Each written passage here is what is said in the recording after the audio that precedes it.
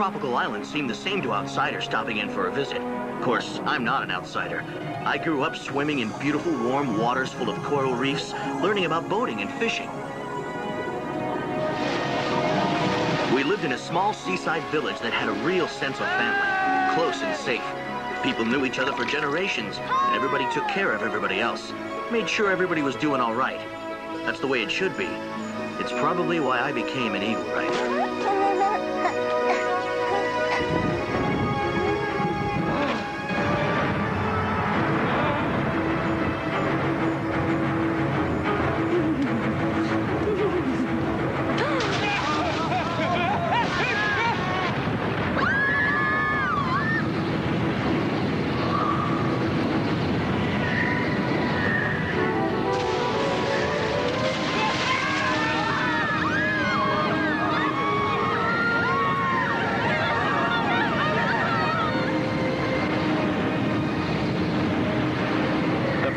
This video was taken by a tourist visiting Aluna Bay. International news crews have since provided us with this dramatic aerial footage.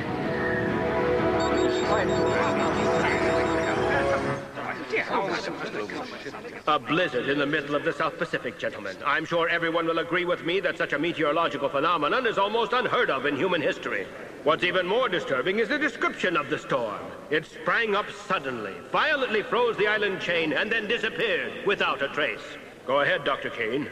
There's more here than meets the eye.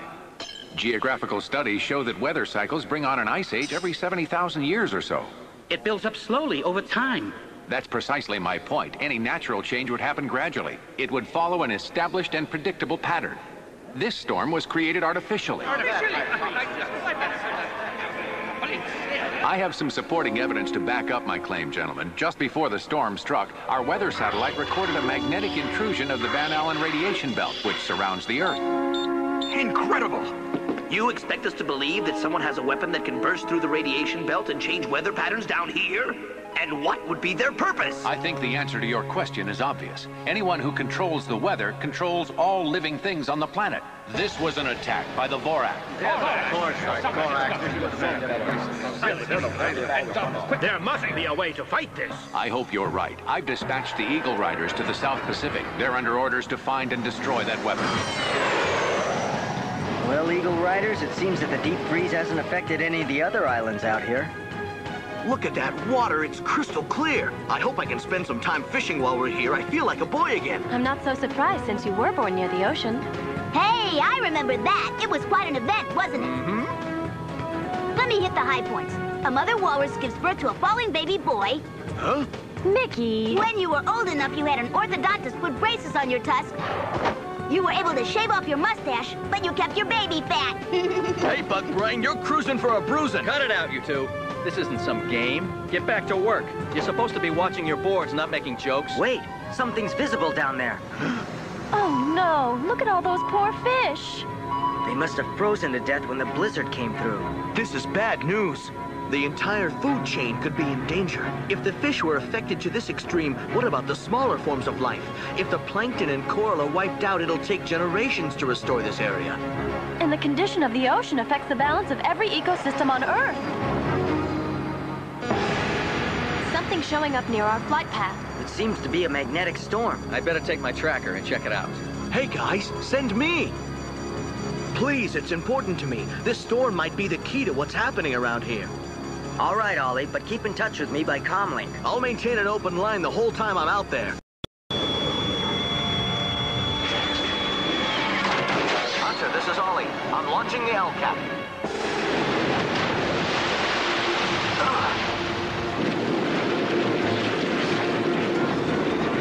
Tell me what's happening, now! I'm having trouble with my stabilizers. The current out here is really strong. Hunter, our radar is inoperable. Warning! Gyro-connecting thrusters on overload. Loss of attitude control is imminent. Get this bird out of here, Otto. Laying in new coordinates. Now.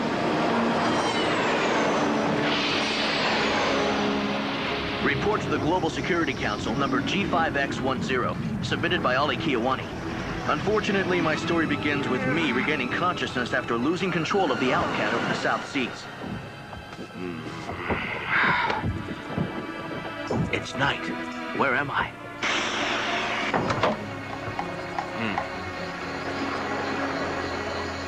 The place looks deserted.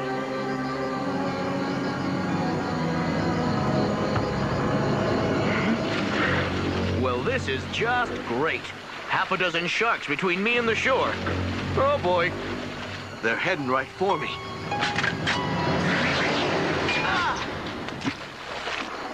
Hey, pal, it was self-defense. I assure you, those sharks are no threat to you. You must not harm them. Who are you, and how can you be so sure they're not going to attack me? I am Makaha. I raised these sharks from birth. They are friendly to all men. I suppose I'll have to take your word for that. Malanax.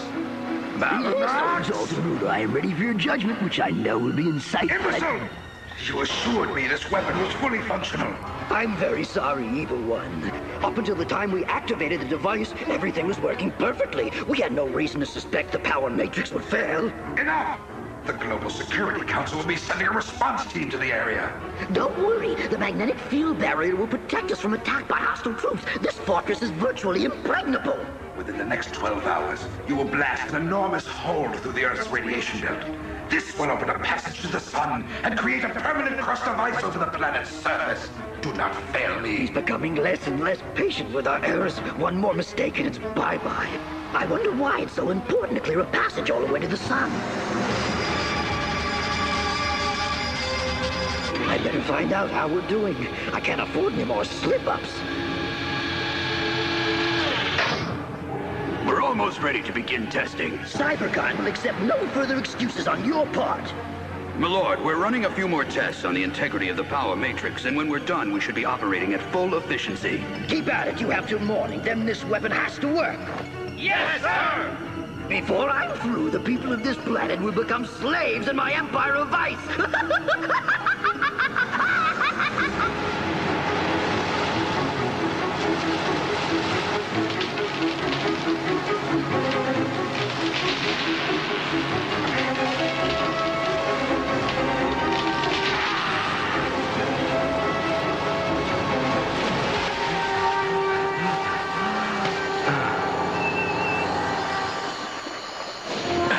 Thanks for your help. I don't know what the trouble is. You're lucky I have strengthened my legs. This machine is no good, not built well. Why keep it?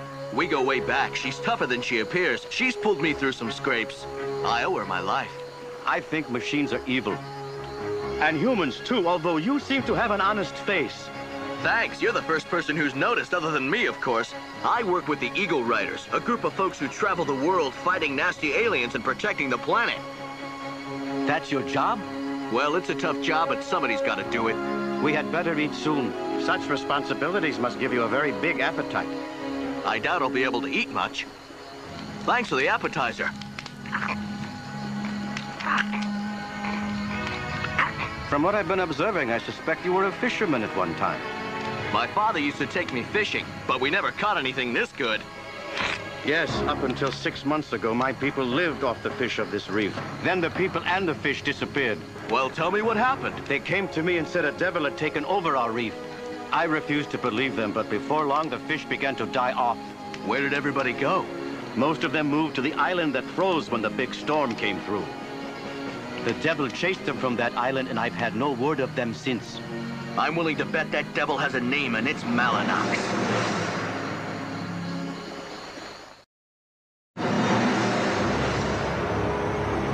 Rise and shine! Rise and shine! It's time to introduce you to the pathetic ant farm called Earth. This will give those simple minds something to talk about over their coffee this morning. Attention! All settings for the subsonic vortex beam have now been completed. Master Malanax, we are ready to proceed. Good! We can now begin to destroy the human race!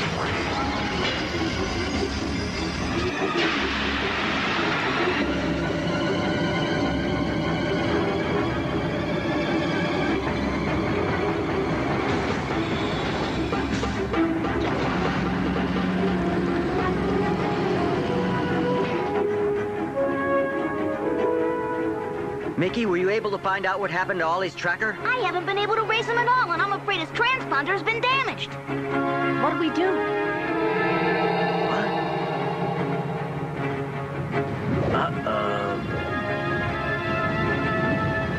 It's snowing. Someone must be using that weapon again. Let's go. We'll have to search for Ollie after we get back. We have a Class 1 emergency.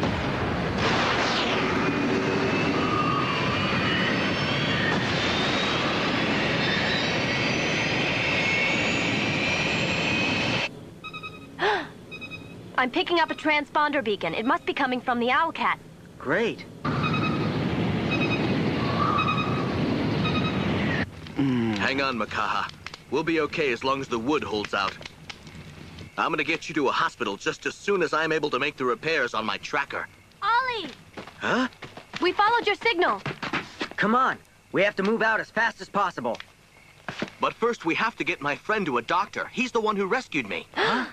He was ill before any of this started happening, and the snowstorm really hit him hard. I'm sorry. I know we've been given specific orders, Ollie, and... listen to me. You and your friends have an important job to do, and I don't want to leave my island. You're much too sick to be left alone. If I don't help you now, I might not make it back in time. Don't worry about me. I have vowed to stay here to protect my home. I am the last of my people to remain behind. When the devil appeared and the reef began to die, everyone else took their families and moved on to islands of greater abundance. But I was born in this place, and I shall remain here till my last breath. But Makaha... My friend, I want you to take something with you. I would be honored if you would carry my spear on your mission. It will protect you. Sir, thank you. You must conquer this devil who threatens to bring such misery and pain. He's passed out. Kelly, isn't there something we can do for him? We don't have the proper equipment. I'm sorry, Ollie. I don't mean to be insensitive, but if we don't find that weapon now, we may be responsible for the destruction of the planet. I know this man saved your life, and you don't want to leave him, but what about the millions of people who are counting on you to come through? Don't they deserve your best efforts? I have to go, Makaha, but I'll be back. Warning! Security alert! All authorized personnel to Defense Posture Delta 4. Unidentified object now entering perimeter sensor net. Put it off on the viewer. Blast it all! It's the Eagle Riders! We've been discovered somehow! I'm reading a strong magnetic source from the reef below. Jack, got it. Depressurize! Bring the fortress to the surface!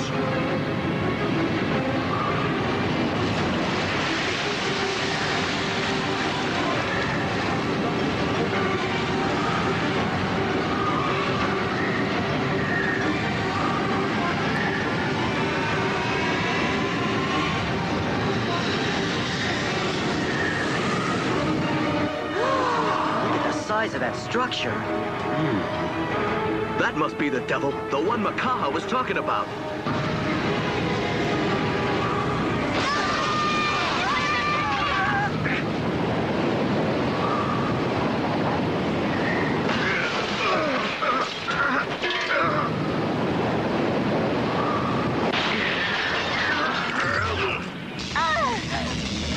We will be right back.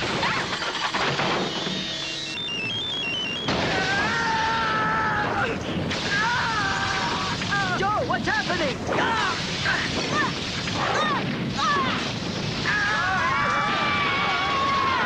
That Vorak weapon was like a giant magnet. None of the Ultra Eagle systems were responding, and we weren't doing so well ourselves.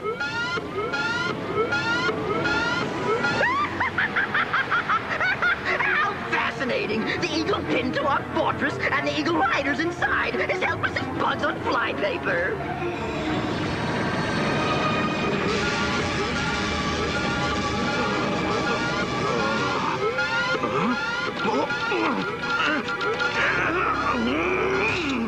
Nothing works in this electromagnetic field. We're defenseless if the Vorak attack. There must be something we can use.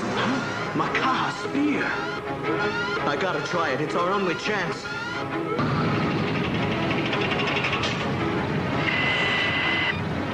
There's enough dynamite tied to this spear to blow apart anything in the fortress.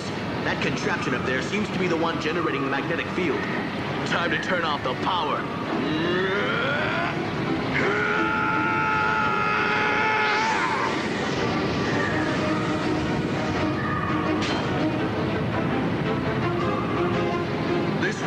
Makaha. I know your aim is true.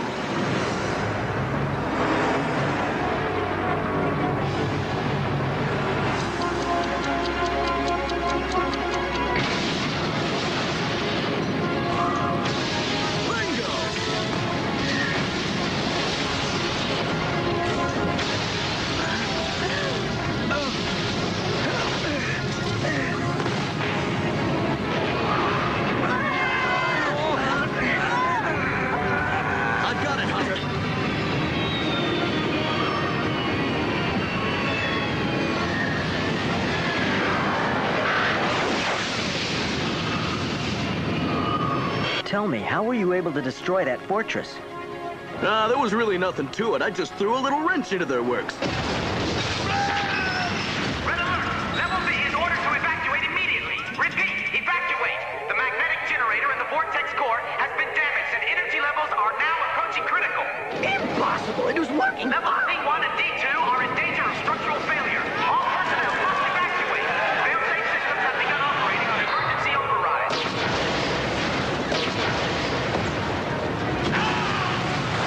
The reactor's about to explode! We all better get out! Wait, where are you going? You've got to take us with you!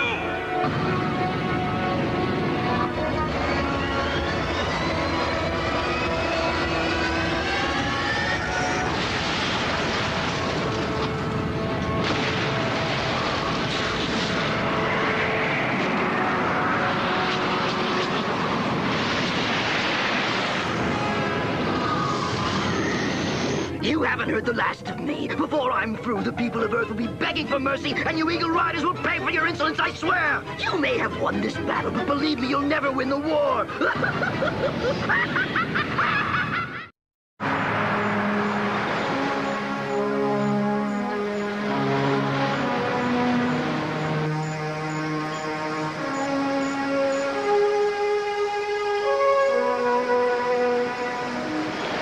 I'm sorry about your friend, Ollie. We all are. I wish we'd had the time to get him to a hospital and still fulfill our responsibilities to the Global Security Council. But Makaha saw the dilemma and made it clear he wouldn't leave the island. We should have taken him with us no matter what he wanted. He would have been alive today. You can't be sure of that, and besides, whenever you're involved in a war, there's going to be a certain number of casualties. It's unavoidable, and you have to accept it. It's not pleasant, but it's reality. It comes along as part of the pledge we took to protect the Earth. There are times when I wish I'd never joined up. We save the world but lose a friend. What good is our power?